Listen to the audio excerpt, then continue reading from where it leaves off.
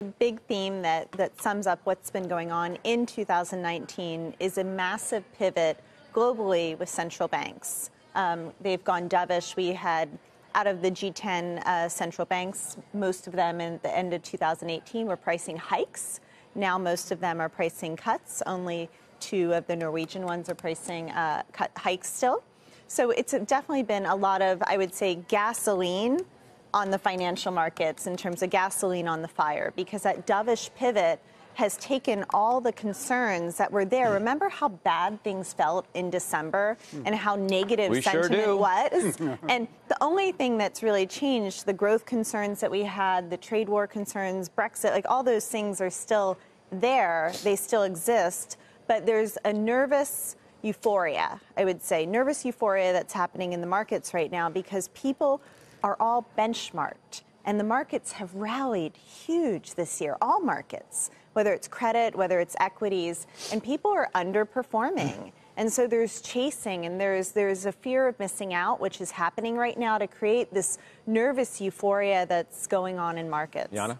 I think sentiment is a tricky thing, and I always ask the question of how do you measure sentiment, right? One way that we look at the market, we look at just where the cash and where the flows are going, and they certainly haven't been going into public equities, particularly U.S. equities.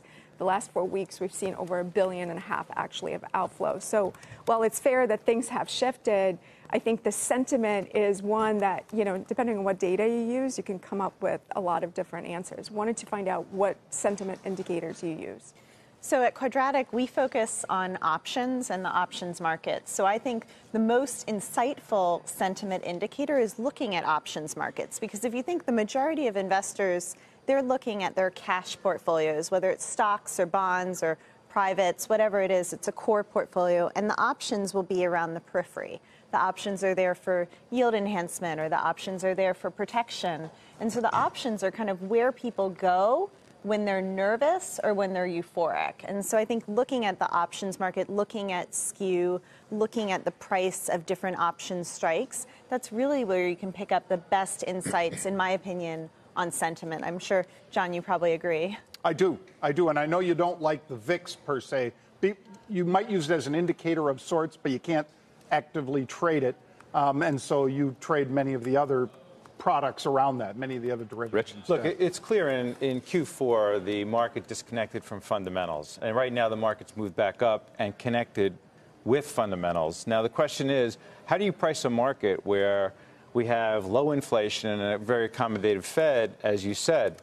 So my view is that we're fairly valued to slightly overvalued, but unless we start to see better EPS and multiple expansion, the market won't make tremendous increases. Now, can we get a correction? Absolutely. I think one of the things you mentioned previously was the China deal. I think that's in the market right now. I think it's going to be a disappointment. So I don't think that's going to be a net positive. Fed cut, I don't see it on the table. I think a neutral Fed is actually a positive. There's no reason for the Fed to do anything. You think the whole trade deal's in the market? I disagree. You don't see, if I tell you right now, headline just crosses, got a deal, and it looks to be a pretty good deal, you don't think the market shoots up? It's got to be a very good deal.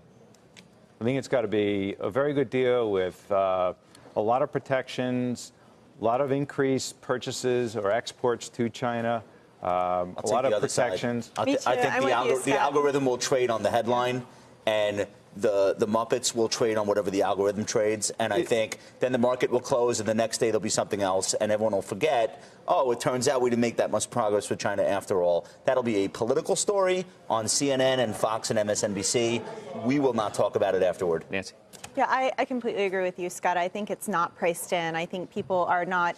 It's not priced in for downside, I would say, is where I see it. Yeah. But the upside is not priced in. And I think also if you think about what, goods and services, a really easy way to close that trade gap is actually on the service side. And that's what the U.S. is so good at, whether it's technology services, financial services. So I think it's not priced in on the upside. And I think services are really the ones that could potentially benefit. Nancy, talk to us a little bit about, everyone's blossomed, and not you, but everyone's blossomed into a quant. Everyone's now, hedge funds have pivoted, no more fundamental analysis, now they're a quant. So everyone's basically looking at the same thing. Are we not in an environment, once again, where we're just chasing momentum? If everyone's looking at the same thing and the predominance of activity on a daily basis is driven by that quant model, doesn't it ultimately just become a chase of momentum, and how far can that chase go before it has to? It's inertia. It has to come back down. Yeah, I think you bring up a great point that so many of the systematic models are following these factor variables, and there's been such a huge push into these kind of trendy names, like whether it's min-vol securities. Like min-vol securities have nothing to do with volatility. They're just expensive stocks, in my opinion. And so you have kind of this groupthink happening in the market, and people say they want diversity, but it's really all the same stuff. And I think the problem that we've had in 2018 is investors are flocking back into carry, universally carry. And carry can be bonds, it can be private credit, it can be vol selling. All of those systematic models with their blinders are squashing volatility, squashing yields, and trying to pick up as much carry as they can. And I see that as a problem.